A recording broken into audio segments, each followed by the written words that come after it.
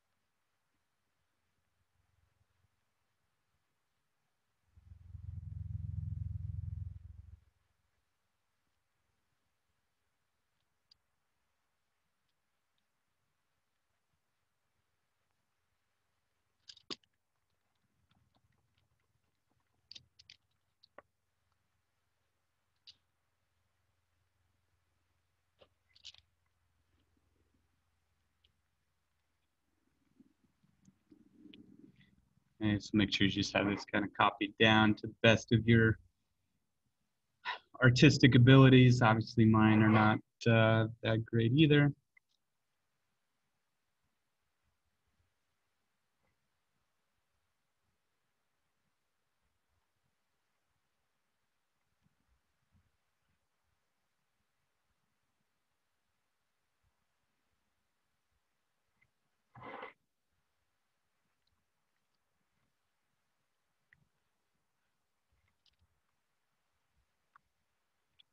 All right, so it asks you in part A, it says, what do you notice about the pattern? Okay, so as we're kind of working through this, you can kind of recognize, okay, I have 1, 2, 3, 4, 5, 6, 7 tiles here in figure 1. Okay, if I was just going to count up how many tiles in figure 2, I could count 1, 2, 3, 4, 5, 6, 7, 8, 9, 10. Can copy it over from the screen. And then figure 3, 1, 2, 3, 4, 5, 6, 7, 8, 9, 10, 11, 12, 13. Okay, in figure 3. So just kind of trying to notice the things we're doing from figure 1 to figure 2. Okay, I've added this tile right here, and then I've added 2 more on the left. Okay, and then as I'm going from figure 2 to figure 3, I add another one on the left-hand side and 2 more on the right.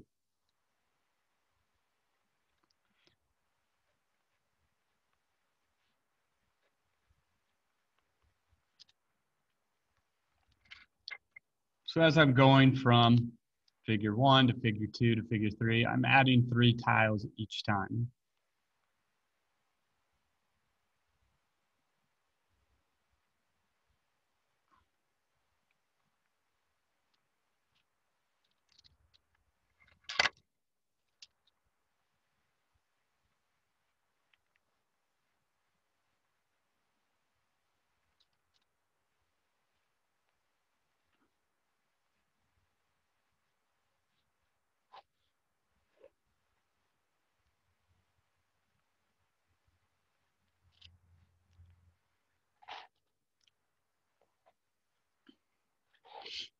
Okay, so then the next part it asks you to figure out what does figures 0 and figure 4 look like. Okay, figure 4 is a little easier, okay, because we're just going to keep this pattern. We're essentially copying over figure 3 and then adding those 2 tiles on the right and that 1 tile on the left. So figure 4, 1, 2, 3. Should have 4 tiles on the left-hand side. 1, 2, 3, 4 in the middle there. That's not changing. and then 1, 2, 3, 4, 5, 6, and then 2 more, so I should have 8 tiles on the right.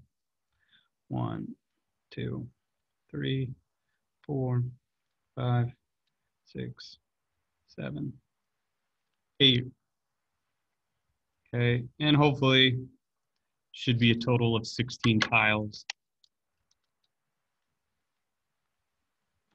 Again, we've added 1 on the left column, 2 on the right column, adding 3 each time.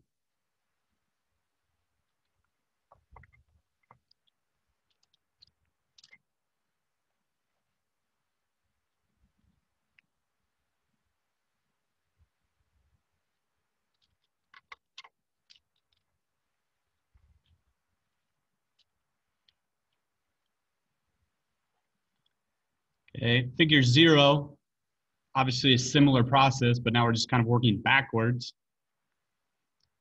Okay, so if I have figure 1 here, and I know that from figure 0 to figure 1, I added 1 on the left-hand side, and I added 2 on the right-hand side. Really, I'm just going to take those away now.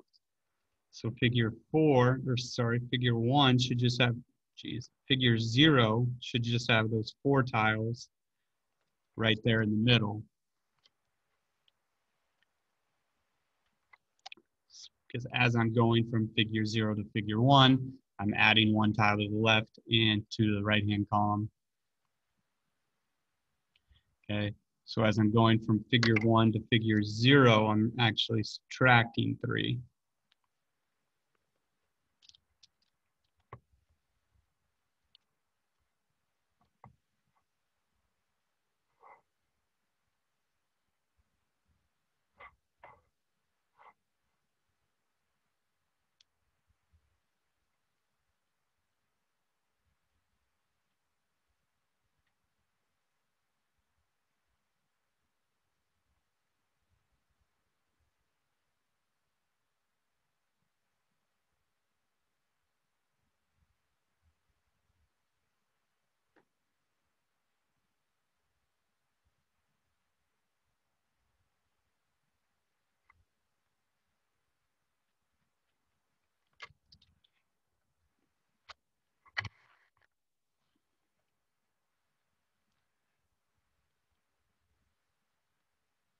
Another second to copy that down.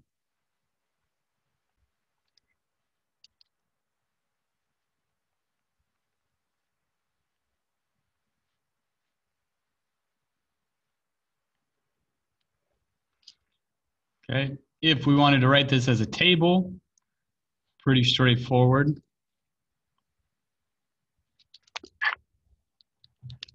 Get a ruler, because I can never draw a straight line. Save my life. Oh my gosh, it's getting worse. All right.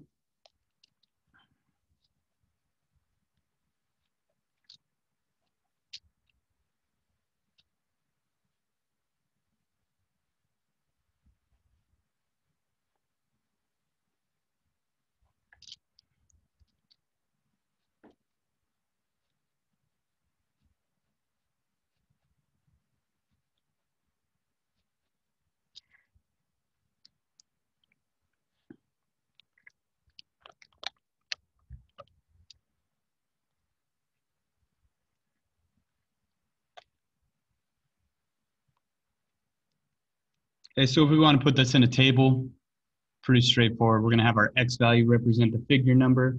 We're going to let our Y value represent the number of tiles. So we have figures 0, 1, 2, 3, 4. Obviously, we could go on as far as we wanted to. Okay, and then we're just going to copy down how many tiles we have in each one. So figure 0 has 4, figure 1 has 7, figure 2 has 10, 3 has 13, 4 has 16, and we could keep going on and on.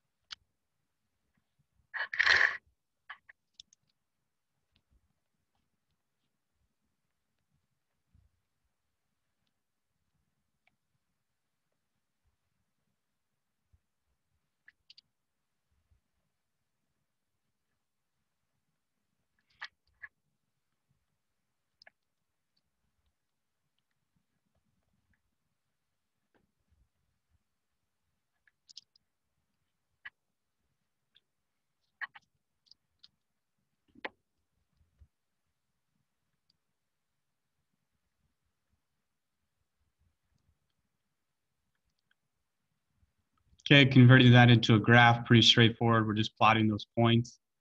Okay, your x-axis, your figure, your y-axis, your tiles. We have 0, 4, 1, 7, 2, 10, so on and so forth. I'm just plotting the points as opposed to connecting the dots, okay, because there's really not like a half of a figure. That doesn't make much sense. Also, we don't really have half of a tile or a third of a tile or anything like that.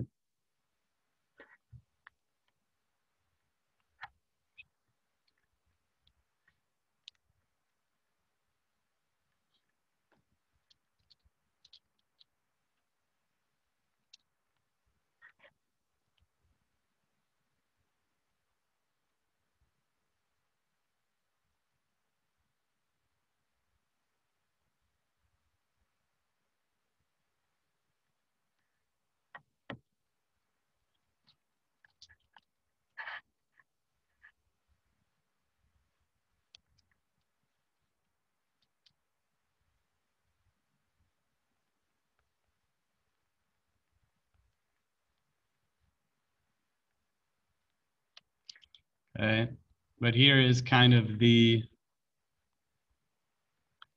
winner here. This is going to be the most helpful for a lot of things we're going to do, is being able to take it from a tile pattern into an equation.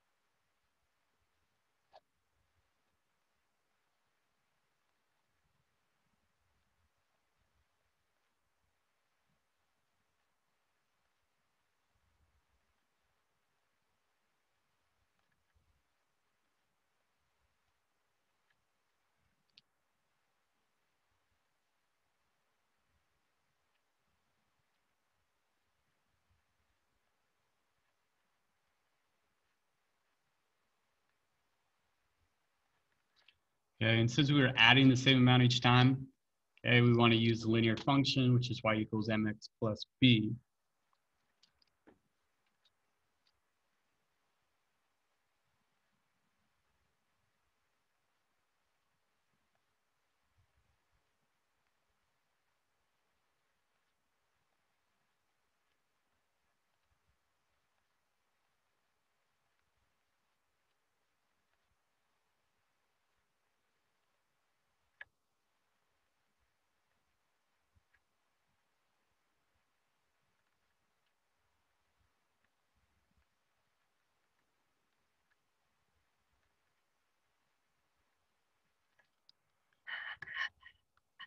Where y is going to be a number of tiles, m is going to be the amount of growth of tiles between each figure. X would just be our figure number, and then b is our starting value.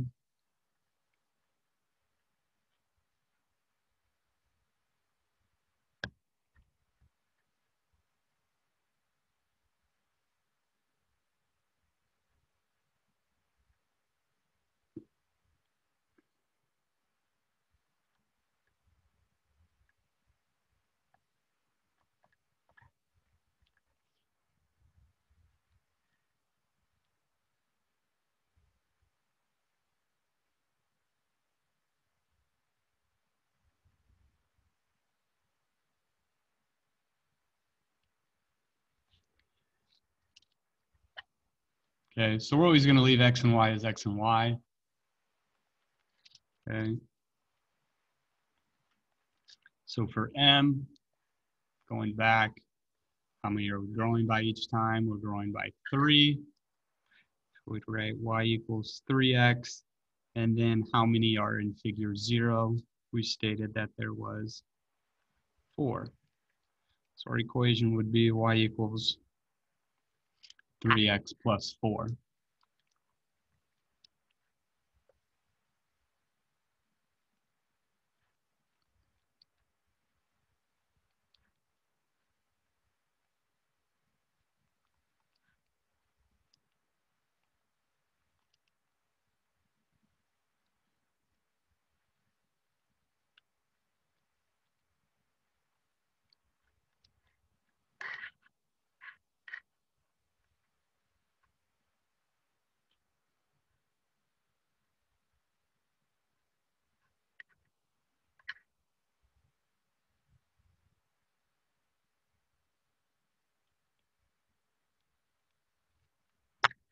Okay, so why is this the most helpful?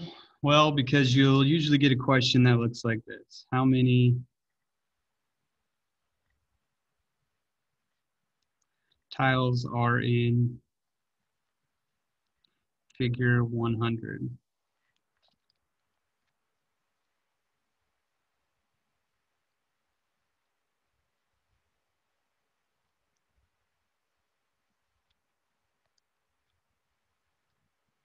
Okay, so if we go back to where we started with this, okay, if you drew out all the way to figure 100, that would take you an insane amount of time.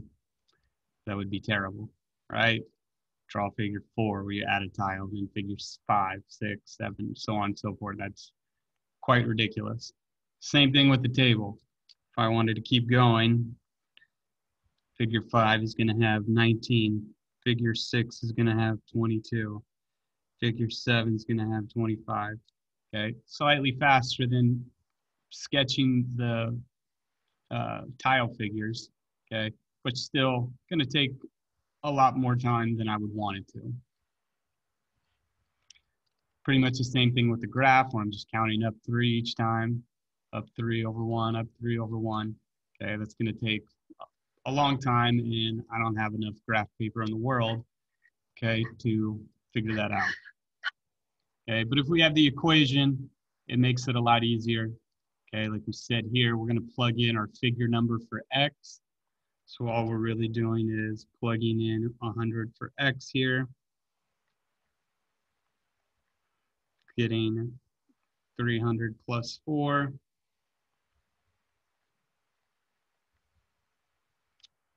Okay, meaning, like I said, y is the total number of tiles. So now I know in figure 100, there should be 304 total tiles.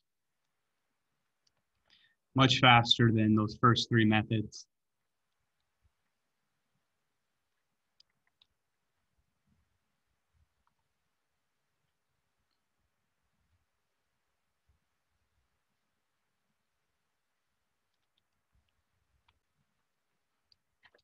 All right, so I'm gonna have you try and do the same thing basically on your own here with 2-2.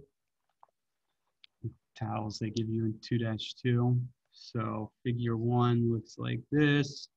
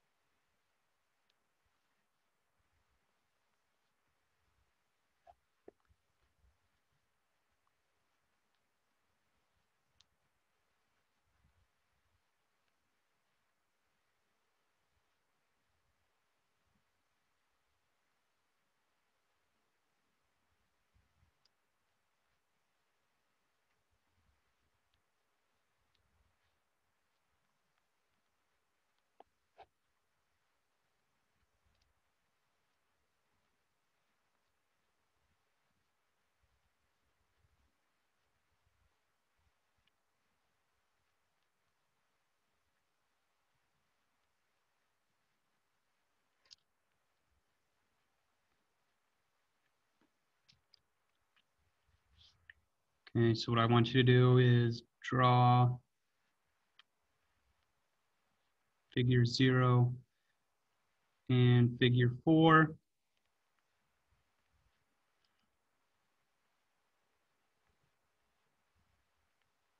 Make a table. Draw a graph.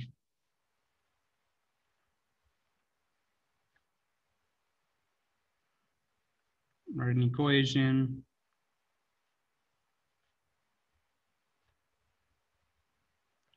And then find out how many tiles in figure, say figure 200 this time. All right, so I'll give you about 5-10 minutes or so. Okay, do those 5 things, and we will reconvene.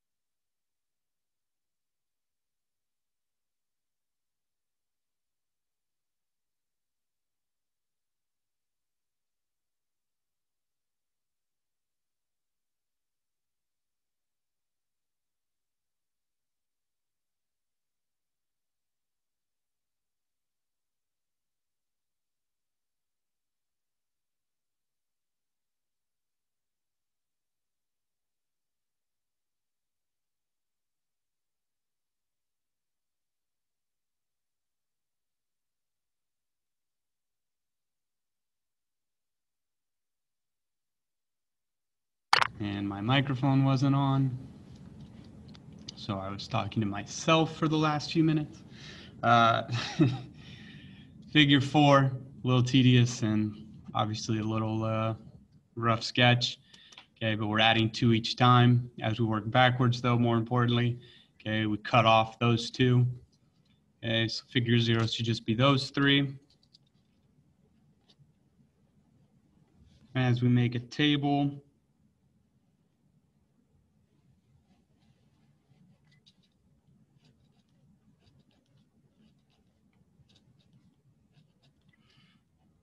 where we have X and Y, X would be the figure number, Y would be the number of tiles. So we should have 3 in figure 0, 1, 2, 3, 4, 5 in figure 1. Okay, and then 7, 9, 11, because we are adding 2 each time.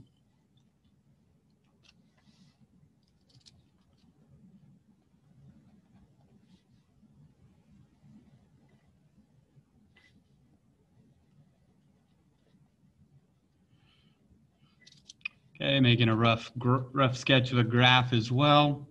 0, we should be at 1, 2, 3. 1 should be at 5, 2, 7, 3, 9, so on and so forth.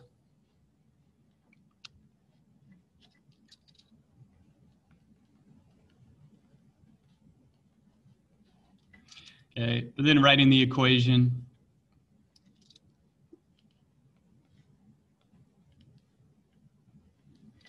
Okay, y equals mx plus b, where again, m is how many we are growing by each time.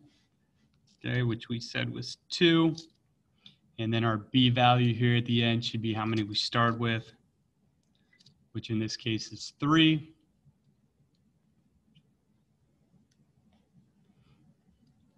Okay, which makes finding how many tiles are in figure 200 much easier. We're plugging in 200 for x.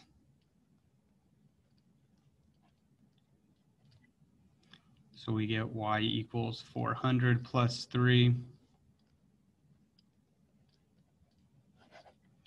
And we should get 403 tiles in figure 200.